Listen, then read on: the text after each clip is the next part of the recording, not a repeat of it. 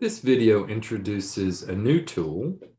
It's called the Risk Matrix. And this is a tool with 13 objective questions that helps to provide a clearer picture of how risky new products are relative to their potential for profit. Again, the name of this tool is the Risk Matrix tool. So this tool helps us to estimate the probability of success based upon how big a stretch it is for the new product for the firm. And another way of looking at this is what is the probability of risk? So we're using success, we're using risk. And so what do we find? We find that the less familiar the intended market and the intended product are, the higher the risk is for the company. We're going to see a graph that is based on product technology as well as intended market innovation. And how are we going to use this tool? We're going to answer specific questions that will allow us to plot a dot on the graph along an x-axis and a y-axis. So looking at just a typical graph, but this graph is going to be what? This matrix is going to be what? It is going to help us to view our risk from what? From closeness. How close is the new product to our existing market? How close is the new product or the technology to our existing product suite? So one is how close is the market. The other one is how close is the product or technology, market being the x-axis, product or technology being the y-axis. And so what we see is that familiar products that are similar to our current markets are going to fall in the bottom left-hand portion of our matrix, which does what? It reflects a lower degree of risk. And in this case, we're saying a lower degree or a lower probability of failure. For products that are not as familiar, those products are going to be where? They're going to fall in the upper right. So those products in the upper right corner of our graph represent a higher degree of risk and therefore a higher probability of failure. So here's what our graph looks like. We can see our probabilities of failure, our graph on the left. And so we see here looking at product technology and as well intended market. So if the intended market is the same as our present market and our product and technology is the same as our current offerings, then what is the risk there? That risk or that probability of failure is very low. It's 25 to 40%. Next, as we move up our product technology, we see adjacent to current offerings. When we move across our intended market, we see adjacent to present. Now we're starting to see more and more risk here. So 40 to 50%, 45 to 60%. And then the farther we get out, it's something that's brand new to the company from a product standpoint or technology standpoint or from a market standpoint, the farther out we get, the greater the probability of failure, the greater the probability of risk. So here is a graph that shows dots that represent new products. And what we see is that the larger the dot, that reflects a greater profit potential. So we've got certain ones that have greater profit potential, but they have more risk, therefore a greater probability of failure. We have other ones that have a much lower probability of failure, a much lower degree of risk. However, what do we notice about these ones as well that have a much lower degree of risk or probability of failure. They're also much lower in our potential for profit.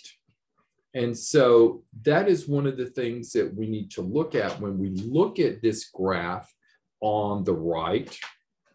If you have limited resources, which ones of these new products that are represented by these dots, which ones of these new products would you want to focus on? Which products would you pursue? Why would you do that with regard to our risk and, again, our potential for profit? And then while we're looking at these, we should not forget that what is one of the things that drains a company, according to the article, according to George Day that we've read, what is one of the things that drains a company? It's that constant demand on R&D, research and development, for what? For those incremental changes to our product. So increasing the service, if you will, of that product, but they're actually incremental. They're small changes. And what did those small changes do? They're taking up a lot of money. And what are we getting in return for those? Well, we're not getting as much. Whereas these two right here, the one I would probably focus on is this one right here. So it is a little bit riskier in that it is adjacent to our intended market. It is adjacent to our current offerings, but look how much profit we've got. I would not look at this one. I would look at this one right here because that one has a much lower risk and a much, much greater potential for profit. These ones down here, again, yes, but what is our potential for profit that we would get out of making those incremental changes to our products? And you're saying, well, how do you plot these actual points? We're going to plot these points by asking questions. So we've got 6 questions there. And so this intended market, the x-axis, looks at how well do we understand the market? How well do we understand our customers? How well do we understand their preferences for our products? Are our sales, delivery, service capabilities to execute these products, do we have that potential? And how well do we know our competitors as well? So that is looking at this first portion here. What are those questions? These 3 questions are, what is the customer's behavior and decision-making process? That will be what? So here are our answers to the questions.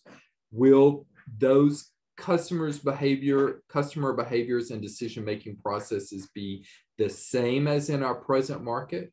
Will they partially overlap with our present market, or will they be entirely different from our present market? And so we have numbers here, 1, 2, 3, 4, 5. And again, the farther away that we get, the more unfamiliar our intended market is from our current market, the higher the value, and therefore that is going to be the greater the numeric value for our x-axis for our graph.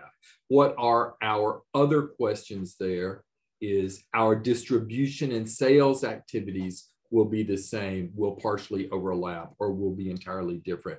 The competitive set for our products are what? Are those going to be the same, partially overlap, or are they going to be entirely different? When we look at, do our customers give us permission to create these products? We talk about these 3 questions. Our brand promise. Is our brand promise highly relevant, somewhat relevant, or not at all relevant? So are our customers looking at us for our particular brand? As well, our customer relationships are what? Highly relevant. Our existing current customer relationships, somewhat relevant or not at all relevant. Our knowledge of our competitors' behaviors and intentions, how well do we know or do we expect what our competitors will do as a result of us creating this new product? So what do? We add these up, we get a total. That is our x-axis. And then our y-axis. So our y-axis has 7 questions. What are those 7 questions? So our first question here is our current development capability. So we're looking at what? What is our technology there? Our current development capability is fully applicable to this new product, or it will require significant adaptation, or is not applicable at all, which would be a 5. Our technology competency. So how well do we innovate from a technical standpoint? How well are we able to manufacture? How well are we able to take this to market? Is that capability fully applicable for this particular product, or is it a completely different type of product, or will it require significant adaptation? Is it not applicable at all? What about our intellectual property protection? What about our manufacturing and service delivery system? So this is how prepared our company is to do what? To develop this new product. And then after that, we look at these 3 questions. The required knowledge and science bases of our company are what? Are identical to those of our current offerings, or overlap somewhat with our current offerings, or are completely different. So our knowledge and science of the particular product is this new product, is it close? Is it exactly the same or identical? Is it close or not close at all? Is the necessary product and service functions, are those close? Are they somewhat close or not at all close? Or our expected quality standards, where do we lie there? So this is our build capability. Can we build this in-house, or will we need to purchase those capabilities, those resource capabilities outside? So this will be our total for our y-axis. So going back to where we were, our original graph, these questions for our x-axis, these questions for our y-axis, how far is it placing us? So those higher numbers are placing us farther and farther out, which are going to do what? Are going to tell us that we've got a greater degree of failure, or pardon me, a greater probability of failure, because we have a greater degree of risk. But what these questions do not ask is how close. It tells us about our failure, but we need to as well look at the size of the dot. What is that? What is that potential for revenue? What is our fine line, again, between revenue and risk? Do we want to spend all of our money, all of our time, all of our resources for only incremental changes, or do we want to have that big eye for the innovation rather than the little eye for innovation? Do we want to have that big eye for innovation and define something like this? Does it mean that we will succeed? No, none of this is set in stone. These are probabilities.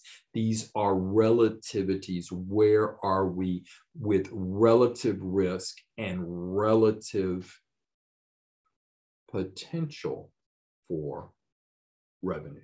So again, this particular risk matrix tool is another attempt at adding some science to the art of strategy.